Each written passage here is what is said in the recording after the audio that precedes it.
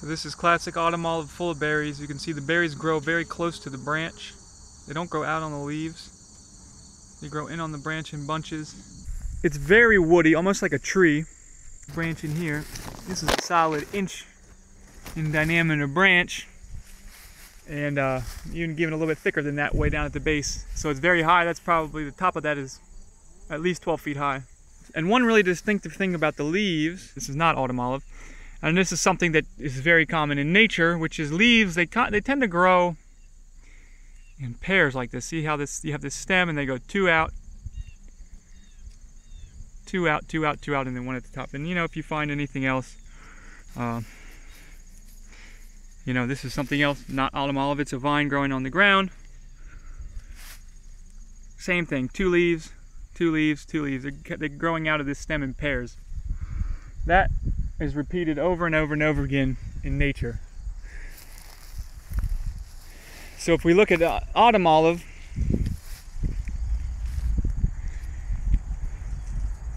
autumn olive does not do that. It doesn't grow in pairs. It goes one leaf on the left, one leaf on the right. One leaf on the left, go up a little bit, one leaf on the right. One leaf on the left, go up a little bit, one leaf on the right. So that's something very distinctive. You can see here on from the bottom, the leaves are staggered. So anyway, I think if you have these four criteria, you can be really sure that you have autumn olive. Location. It likes a lot of sun, so it likes to grow on the edge of a field where there are not too many trees to put it in shade. That's condition number one. Condition number two, it's a bush, but it's very woody. It grows between like a tree and a bush. So it's a very woody bush. It has this very thick branches, but very bushy.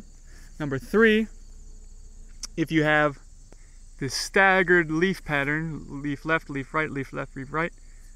And then four, if you have this type of fruit, you know, if you recognize the fruit growing tight in on the branch, it has these little speckles all over it. It's a small red berry with these speckles all over it. So we're gonna pick some of these berries, then go back to the house and make some fruit leather.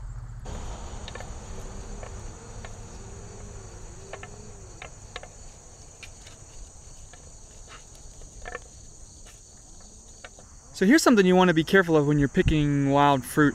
So here, you know, here we've got some of this autumn olive. You know, it's got these berries on it. And kind of growing up through the bush, if we could move right over here, if you see, this is a totally different plant, but it's kind of growing up through. The leaves look similar. The berries look kind of similar, but these are not at all edible. And you know, especially if you have a kid or something that you're picking with, you really want to be careful because you could easily confuse those two. So I'm going to show you guys the size of this seed. This is already pretty small.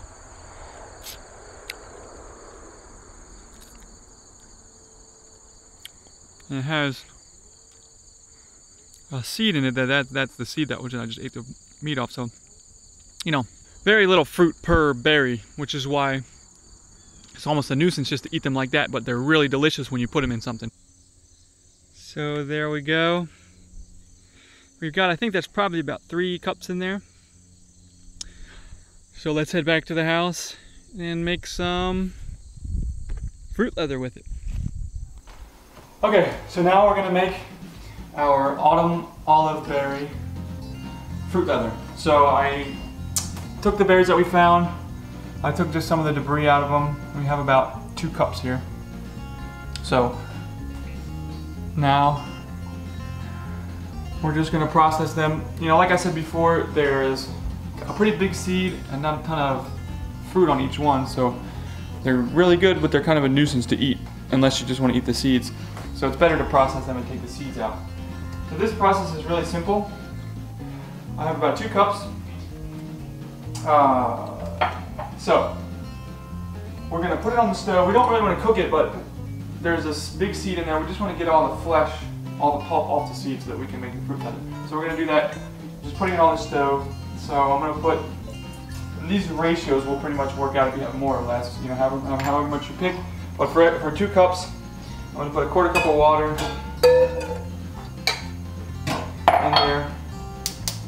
Turn the stove on.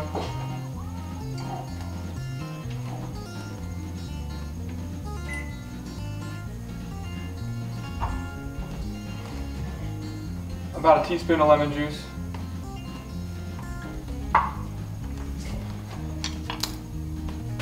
And then wait for this to kind of get hot. Again, I don't want to cook this, I just want to get it hot in that boiling just for a couple minutes, and that'll get that flesh off the seeds and it'll make it a lot easier to process. So as this water just starts to boil, I'm just going to mash until I eventually get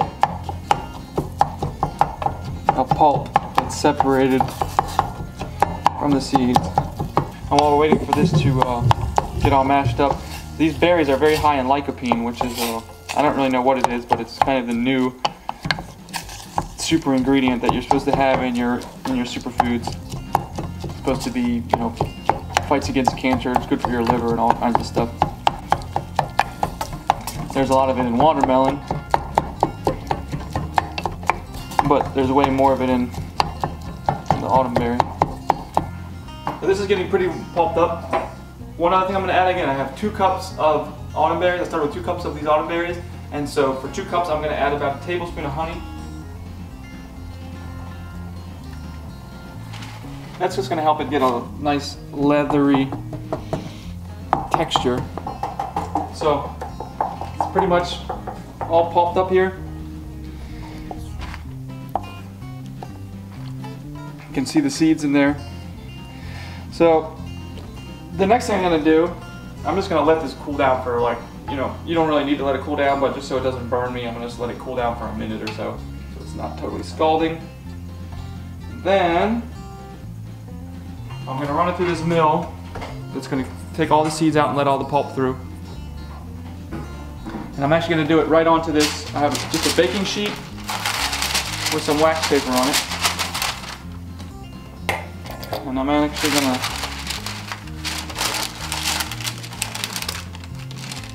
run it right onto there.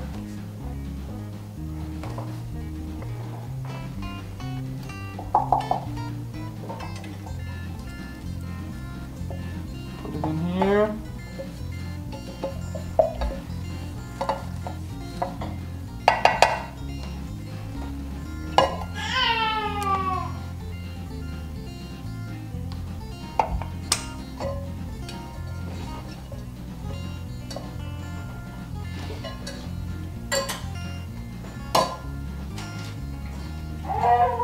Run it all through this mill to get all this pulp.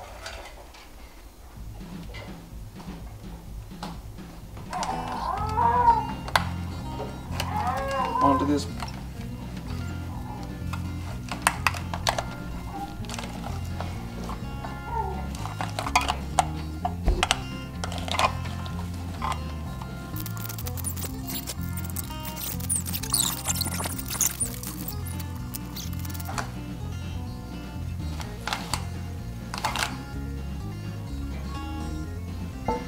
Scrape what's off the bottom off here.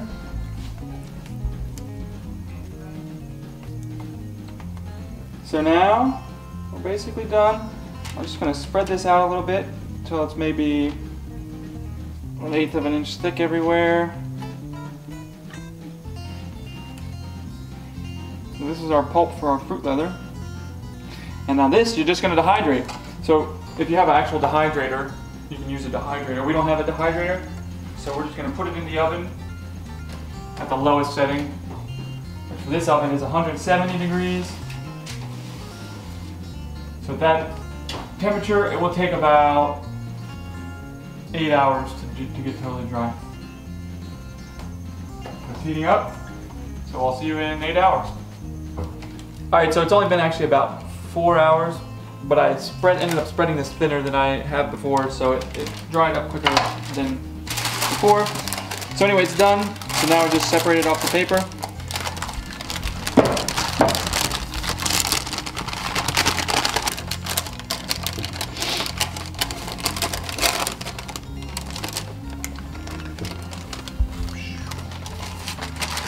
Daddy, what is this? This is that fruit. Remember that fruit leather that you had when we were? Yeah, Daddy. You remember it? Yeah. Was it good? Yeah. And there we go. So I'm just gonna cut it up into little portions. I like to cut it up into little rectangles, and then you can just put it between wax paper or whatever Can I? until you're ready to eat it. So there it is. You want a piece, Ina? Yeah.